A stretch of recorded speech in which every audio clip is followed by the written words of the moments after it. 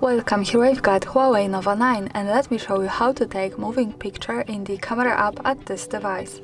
So let's start by tapping on camera button to open it, and for now we are on standard photo mode. To take moving picture we have to change it by using this settings bar and just simply going to the right to more. Here we get access to more modes of this camera and one of them is the only mode to take moving picture, so let's pick it. Here we are. Now when we take a photo we should get 2-in-1, the picture and the short clip, so let's try to use this by taking a photo.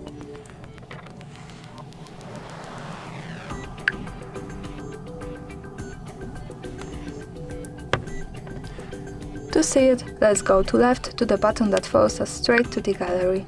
And this is how the picture looks like.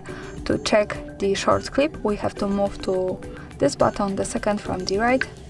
And as you can see, this is how it looks like.